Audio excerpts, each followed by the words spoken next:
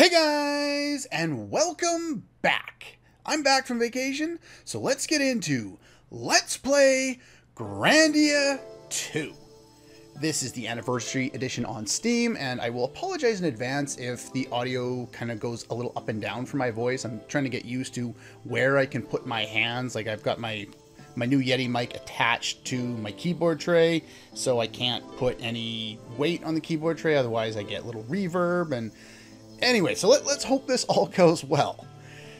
Anyway, Grandia 2 is the second game in the Grandia series, and the reason why we're starting with 2 and not 1 is because I have not played more than the first hour of Grandia 1. I've tried on 2 occasions, and I just couldn't get into the game. I couldn't grasp around these super young characters that I think were like under 10 years old, and I just couldn't attach to it. Yes, I realized that many of the characters from early Final Fantasy games were supposed to be this young, but they didn't really come across that in the storyline, nor did they ever really mention it, so it didn't really bother me. I could look at them, it's like, well, they look like they're supposed to be older than that, they dress like they're older than that, so they are older than that, and I didn't have to think about them acting like children. In Grandia 1, they kind of act like children. Part of the plot is like finding your friends and stuff like that. Anyway, admittedly, I should probably give it more of a chance than I have, and at one point I'm sure I will go back and actually start playing that game. But for now, Grandia 2 was my introduction to this series, and if it's your introduction to the series as well, I hope you enjoy it, because this game, very unlike what I've been working on recently, it is not super deep. It is not, you know, all over the place with this background information. It's just mindless fun. And there's some great characters, some hit and miss voice acting, and some energetic music. So, let's start a new game. Now, unlike the original versions of the game, there is actually a hard mode now. Originally, this game was released on, was it the Genesis or Sega Saturn? It was released on a Sega console. And then it got ported to PS2. The PS2 version is so horribly broken, it is not even funny. This version is so wrecked with all of the things that have gone wrong, you know, bad coding, like glitches all over the place, and it just looks like ass. It really does. The colors are all faded, and nothing is very clear at all. Here, they've done a really good job of updating the original Sega version of the game and bringing, you know, some of the cutscenes that the PS2 version introduced. But other than that, they've really not done a whole lot to this game other than make it look good. It's a 10-year anniversary, and it really is a very nice game. Now, normally I wouldn't play on a hard mode, but in my test run of this game on this particular version, I wanted to see if there was a reason for the hard mode. For the most part, it doesn't change anything. I'm still going to start one-shotting characters as soon as I get the abilities to do so, which is not long into the game. So I'm actually going to play the hard mode. In pretty much any other LP I do, I will always play the original, but I figure I might as well give you at least one hard mode when it's not too hard. Though, if you're unprepared later in the game and you get yourself jumped, it can lead to a very bad time and a pretty easy game over. So there are at least some elements to the difficulty mode. It's not just a blanket 15% increase on HP, though for the most part that's what it is. Enemies will use a few different spells. The game designers tried to make it seem as though... weird on the audio there. Tried to make it seem as though they did a lot more balancing for the hard mode. It doesn't come across that way. The game has always been really easy, so there's no real reason to really think about it that way. But the hard version is pretty much as fun as the normal version, and my strategies will probably be able to apply to both versions anyway. There's also very little difference as far as gameplay goes between the 3 versions of the game. I think there was also a PC port like way back in the day in like 02, and that would have been on physical CDs, not on Steam, so I would guess it would apply to that one. It's the only version of the game I haven't seen anything from, so I would guess it's basically just another port like the PS2 version, but it may not be. Basically, in this LP, unlike with Xenogears and Xenosaga, I'm not going to delve super deep into the storyline, you know, the deep stuff that I was doing in those games. It's just I've spent over a year working on these great ideas and these big, deep storylines. I want to play something fun now. And this game is most certainly that, loading screens aside. So let's have fun with these characters who are going to get introduced to us. And as you can tell from the music already, it is way, like, super high energy, lots of, emotion in there, adventurous, ready to go. I love that about this game. As you can see, we're back to some very not, I guess, full-featured, realistic kind of sprites. But that's fine. There's no problem with that. I can play games on NES for all I care, as long as I have fun. This game is a lot of that. So let's see what we actually have going on here. We got some... what are they? Nuns? Sisters? They look like that has some kind of religious garb.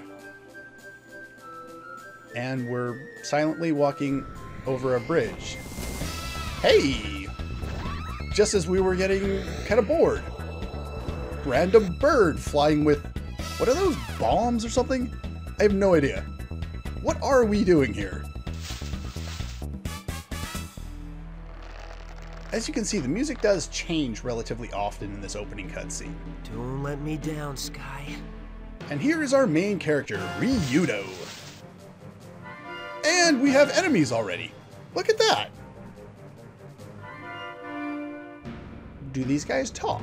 They seem like kind of lizard men. In fact, I think that's the name of these guys in the game. I could be wrong. Oops. Okay, maybe that bird did have bombs. Oop. I think we won that one. And what did you get? You got a blue Pokeball? Uh-oh. Run! Distraction only worked for so long. Sky, over here! I would have liked it if they had used the line from later on in the game, called Sky Take Flight, based on one of his texts, but that's fine too. As you can see, the little bird is having trouble. I cannot take much more of this. Quit your belly aching and fly, damn it! Whoa! But my main character, he's gone.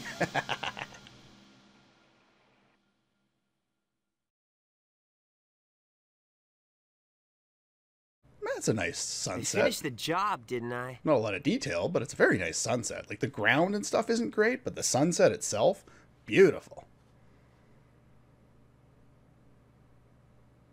There are some points of silence in this game. Not too many, but there are some. Yes, in your own crude fashion. Here, take your money. Father, don't be rude. I'm yeah. so sorry. Don't bother, I'm used to it. I won't have you speaking to his kind. His Come, kind? we're leaving. What kind is he? Male?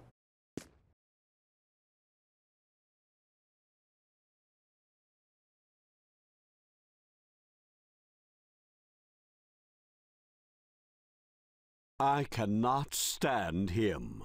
What a pompous fool. As you can It's tell, work, not a barrel of laughs. the voice Well, acting well, is kind of You're growing up, Ryudo. hit and miss. If it weren't for work, I'd have nothing to do with that guy. But business is business. And what is your business? She was a fine-looking girl, though. I don't care for her or the kindness of strangers.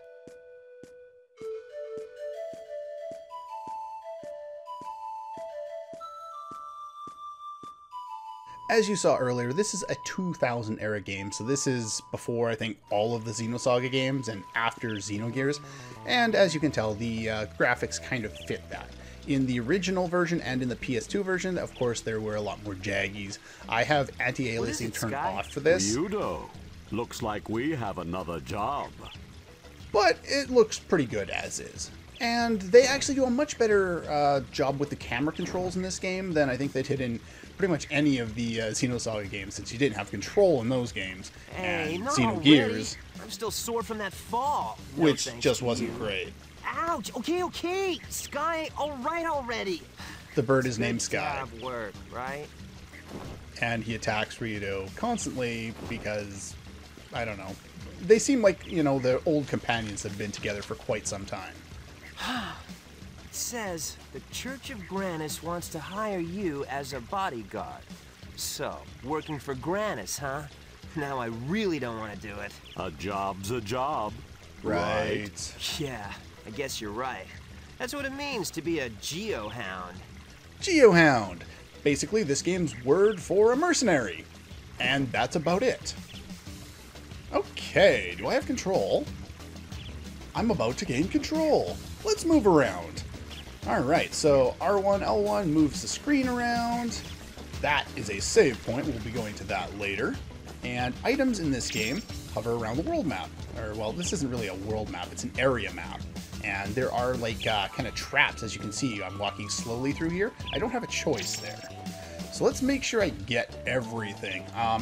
If you get kind of motion sick, yeah, that ladder's been kind of cut off. Sometimes this game kind of does that because of how I have to move the camera around a lot. I like the camera in that its reaction time is really quick and I can move it around really easily to find all of the things I want to find, but that may be a problem for some people if they don't like me spinning the camera around a lot. And I will be doing that specifically so I can get as many items as I can. So I will be doing a lot of stuff like this. So if that's a problem for you, just kind of be aware. Now, we hit a save point, hit the X button, you can recover for free at any save point, and of course save. So we'll just recover, and we'll head up here. Not that we really need to, we haven't fought anything yet. Ah, treasure. I like those. Blizzard Charm. Start button is your menu. Now, I'm gonna bring up something a little bit later, not involving this game, just something new to the channel. And when I do that, I will complain about bad controls. In this game, it's not as big of a deal because we've had start as being our menu button in lots of Game Boy type games like Pokemon and the old Final Fantasy Legends or Adventure games that are on there. I think they use start as your menu button as well. But anyway, here is our menu system. As you can see, there's 2 layers, 4 icons on each. Equip, status, move, and magic, which we'll get into later. Items, self-explanatory. Power up we'll get into later. Skill equipped, quit. This also goes back to, you know, the desktop if you need to. Circle is your cancel button. You can set character AI, which I've never used because I always control my characters. Anyway, let's throw some equipment on. Have the Blizzard Charm. It's basically 5 blizzard resistance or ice resistance and change of 4 defense. Not that it really matters. We will deal with more of this stuff later. Okay, let's see here. Did it just change my orientation of... I think it just changed the orientation of my camera controls. Because that doesn't seem right now. Let's go into here. Let's change that back. Yeah, that's what I wanted. I don't know why it changed on me. So we're already down there. So here's the other ladder. So let's take a trip down here. It's nice, I like it anyway, that you can control the camera on the ladder. Because in a lot of games, it's like, okay, you're getting down the ladder and there's not a whole lot you can do. Ah, we have enemies. Let's run into one. Now, I believe, do they go straight into tutorial? They do not. Okay, so let's go into a very brief tutorial. There will be more opportunities to deal with this stuff later. Combo is 2 attacks at least. You can get accessories to boost it up to 3 or more. Critical has a chance to cancel an enemy's attack. And I will get into all of this stuff in greater detail later on. Items obvious, moves and magic is obvious. Escape, defend, evade, basically evades to a set location, and you can avoid enemy attacks. And AI sets the AI. So, combo is going to do more damage, but cancel has the ability to cancel. Now, if you look down on the right-hand side, there's the wait, calm, and act. So, command is entered at the line that I'm currently at with Ryudo's character in the bottom right-hand side there. At this point, I enter my commands, and then the character icon will move along the gauge over to act. Once it hits the end of act, I will execute my ability.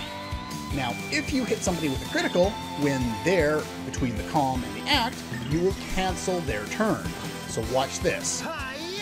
We cancel their turn, they move back, and they don't get a chance to hit us. Now, later on, we'll get abilities that can do this instantly, as well as other things. Now, if I decide to go here and use the evade command, I might be able to avoid taking damage. In this case, it wasn't so successful. There's also a stamina limit, so if you use evade and you make it so the enemy can't hit you by out-staminaing them or out-distancing them, they can only run so far on the battle map, then they won't be able to get their attack off. And there's your basic attack that does quite a bit more damage than the cancel ability, but of course, or the critical, but it doesn't cancel. The other thing you can do is you can actually use a normal attack to counter an enemy, and then you'll do, I think, like 10 to 15% more damage. So there's your basic tutorial on that. I think I'll actually go into the tutorials in this game because it's worthwhile. They do a decent job of explaining how all this stuff works. But anyway, here we have your... Oh, there's another enemy. Enemies encountered on the world map, you can actually run up behind and get a preemptive strike on, so just keep that in mind for later. Here we have Tenseiken Slash, which is his first skill that he gets in the game. So let's use that on this guy. As you can see, it takes quite some time to charge up. Later on, the battles will go a lot faster as we level up our abilities. Tenseiken Slash! But this one also comes with the cancel ability, as you can see. However, using an ability, as you see there, I kind of waited at the wait location for a little longer than, you know, just moving straight forward. So there's kind of a wait time after that. Now, you won't always be able to outspeed your enemies with your sword strikes like I am here, but of course, early on in the game, the enemies aren't really too difficult to deal with. These are your best friends. These are big chests. These come with 3 items in them, and in this case, Wound Salve is like a Phoenix Down, Hand Grenade is an in-battle attack item, and a Yomi's Elixir... Actually, no, Wound Salve is, I think, just a healing item. Yeah, Wound Salve is a healing item, Yomi's Elixir revives poison, cures poison, and this one is just another item that heals you. You're gonna get a lot of healing items in this game. Probably too many, but that's fine. Okay. Now, we're going to be able to go into the village here. Now, unlike previous games I've done LPs for, where I only talk to a few people, or I don't talk to any of the NPCs because they're just not interesting, the NPCs in this game are interesting for a number of reasons, which I'll get into once they stop talking. Oh, I thought this was voice acted. Maybe it's not. Either way, I will get into this afterward. Okay, what are you guys talking about here? Preparations for the ceremony. What kind of ceremony? So I guess some people are going and some aren't? Is that the plan here? Looks like they're leaving the blondie behind.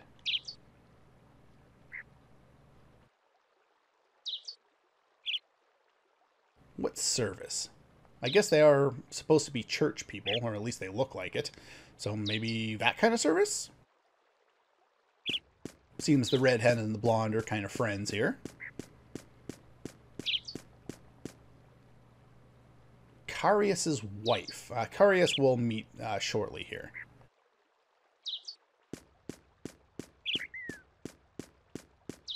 Okay. What about this dude? Who are you?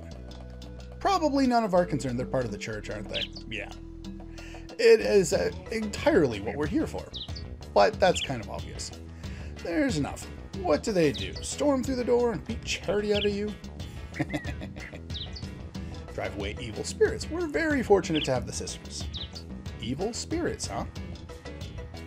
All kinds of terrible monsters are about. Thing is, in this game, there's no like night and day cycle, so all the enemies are there during the day too. It's kind of weird. So yeah, what about the girl who stayed behind? Miss Elena. That's how they pronounce it in the game, so I know it could be Elena or Elena or, you know, whatever, but in the game, through the voice acting, they call her Elena, so that's what I'm going to call her.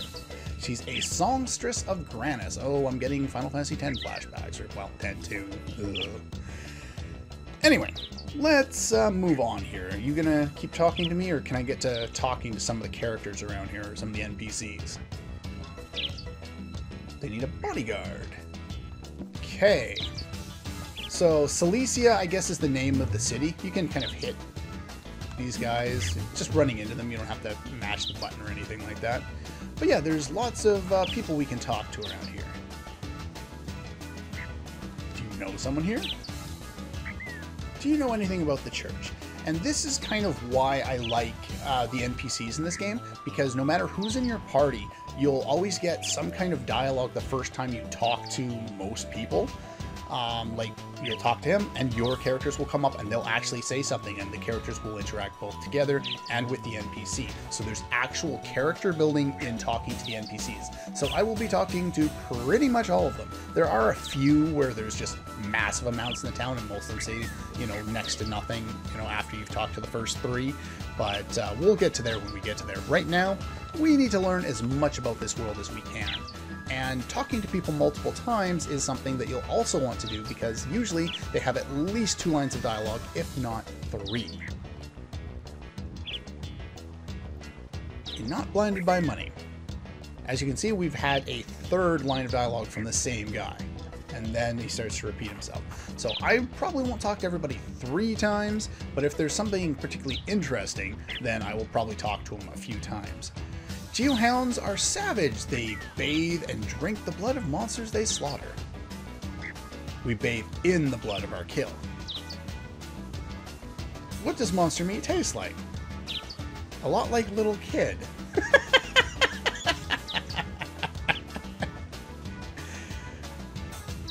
Yeah, as you can tell, Ryudo is a no fucks given kind of guy. And he's pretty much demonstrating this very accurately in this very basic conversation with the kid who he's probably scaring the shit out of right now. Stop filling his head with nonsense. As you can see, he really doesn't care too much about what people think about him, or you know what he's saying to them and what effect that'll have. As you might guess, considering he is the protagonist of this game, he will grow over the course of this game, which makes for an interesting ride.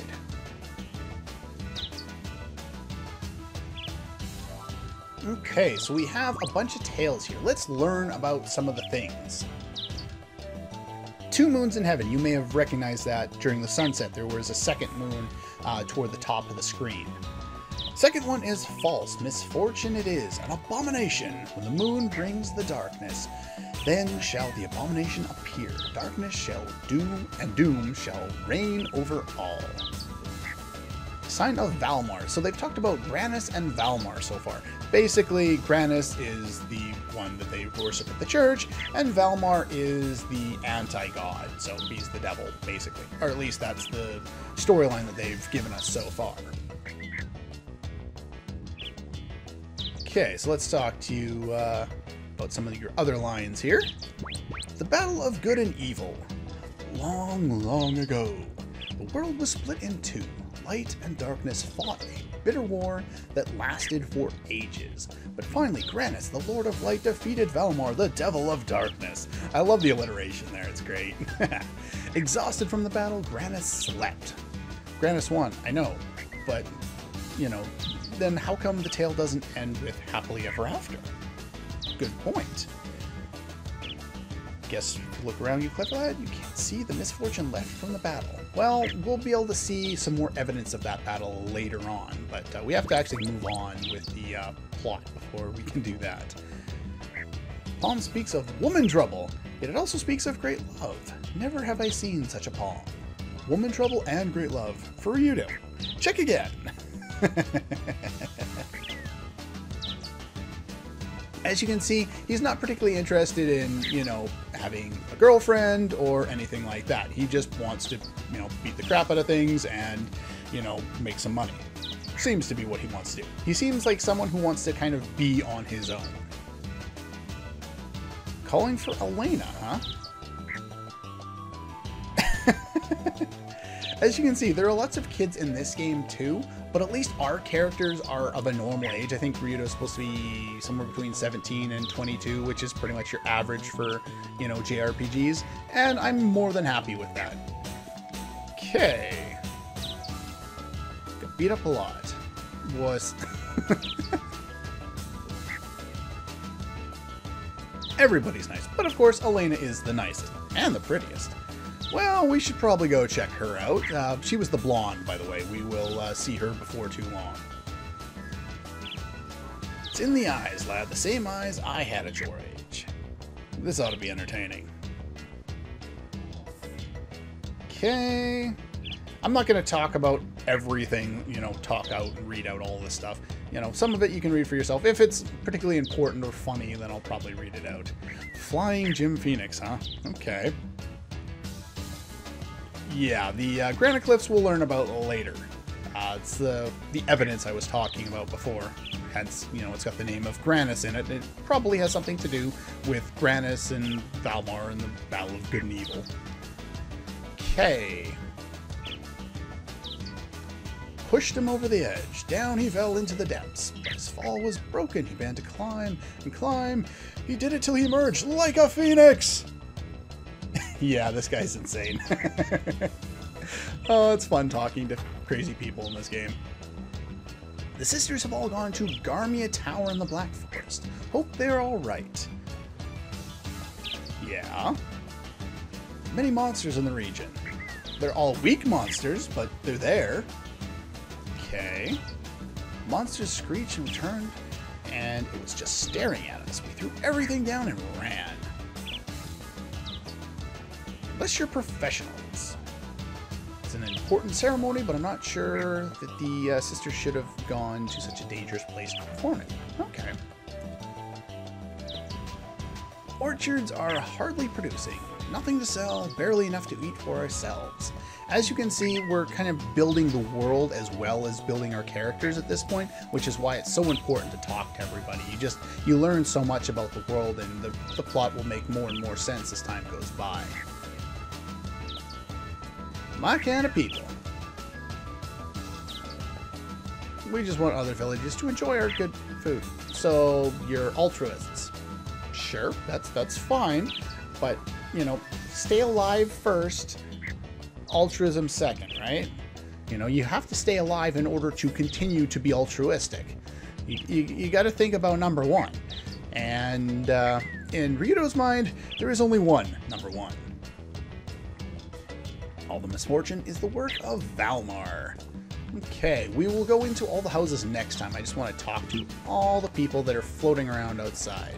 Hey, come back here. A new song, Song of Light, or a hymn to Granis. Praise be the name. Do you want to hear it? Not too big on hymns. And she's gonna sing anyway. Bet you feel better now, huh? Nope. You could say something nice to the kid. Yeah, he's not a big fan of religion. He's not a big fan of people. He's not a big fan of pretty much anything except for his sword. Oh? Bit old to be working so hard. Oh. So pretty much the entire village is like this. Gotcha. It's a tiny little village out in the middle of nowhere. That makes sense. You are despicable. He kind of is. I already talked to you, right? Yes, I did. Did I talk to you? Darkness, something bad is supposed to happen. As long as your husband is with you. Two hounds are rarely given the opportunity to gain any experience in love. Okay. Bad harvest, epidemics. I don't hear any good news lately. Okay. As soon as you realize pitfalls of your optimism. He's not an optimist, he's very much a pessimist. First time I played this game, I absolutely fell in love with Ryudo's character because I was, you know, a teenager at the time, and he very much echoed a lot of the thoughts that I had in my head and a lot of the opinions that I had. He took it to a new extreme, obviously, but still, a lot of the things in my head were coming out of his mouth, and I was just like, I wouldn't say that, but sure, okay. Oh yeah, we already talked to the kid. Unfortunately, there's no way of speeding up the dialogue, which that's kind of unfortunate.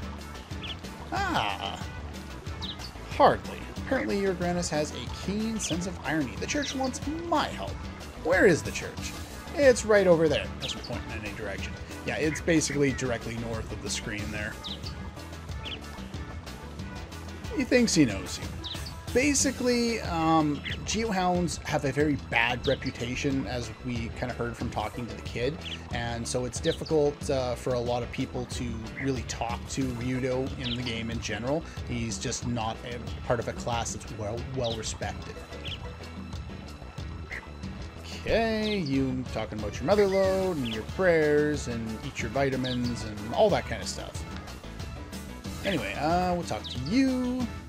No mass today. Won't hear the songstress's beautiful voice. There's mass in the evening and the songstress sings for us. We're known throughout these parts. A girl can make a living by singing. Wow, some people have all the luck. Oh, that's funny. Not so much just from the fact of it, just because of what I know about the game in the future. Anyway. So we've talked to pretty much all the people floating around here. So next time we're going to go into the buildings, talk to these guys, and then we're going to proceed into the church. Anyway, that's all for this one. Actually, that's the end. The end is the place you go when you want to save. I probably should have mentioned this. Can we actually recover your strength? Yeah, you can recover and save your game. So I'm going to do that. And yeah, I will see you guys next time.